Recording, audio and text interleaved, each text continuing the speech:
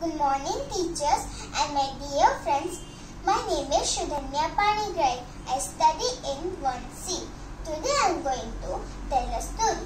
Two friends. Once there was a big tree near the village. Two friends lived there. The crow on the branches of the tree and the hare under the tree in a cozy hole. They were very good friends and often moved out together. There was a jackal living in the forest. The jackal was very clever and wanted to kill the hare so that he will get a good meal. But the crow understood his plan and cautioned the hare. The hare hid himself inside the hole. One day the jackal came and sat near the hole.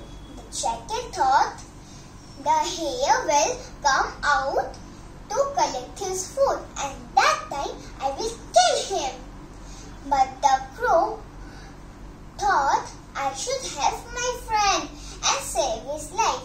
The crow began to caw loudly, caw, caw, caw, and attracted other crows.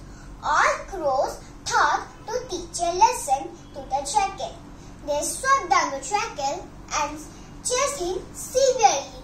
The jackal ran away from there. Then the hare came slowly and thanked his friend crow for saving his life. So they lived happily. The moral of the story